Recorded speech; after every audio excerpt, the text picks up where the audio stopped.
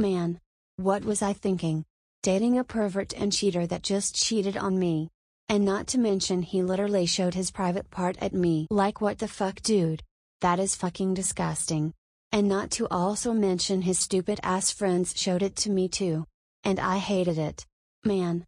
He betrayed me. I think I might do it whenever he comes by. Yeah. That's the right thing to do because I don't want to date that pervert anymore. Eric. Turn around right now. Oh my God. Is that my beautiful sexy girlfriend? Hi sexy.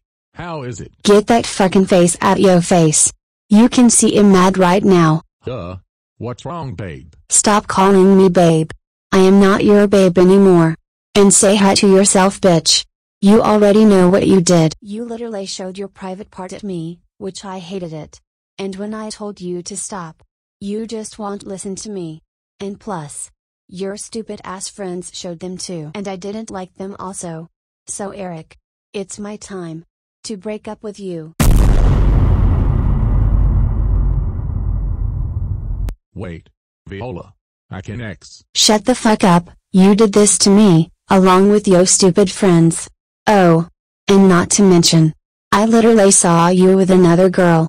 And kissing her as well. What the fuck, Eric? That also proves you are also cheating on me. Not only you are a disgusting pervert, but you are also a cheater. Way to go, Eric.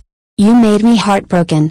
So, this relationship is officially over. I don't ever want to see you again, in my life again.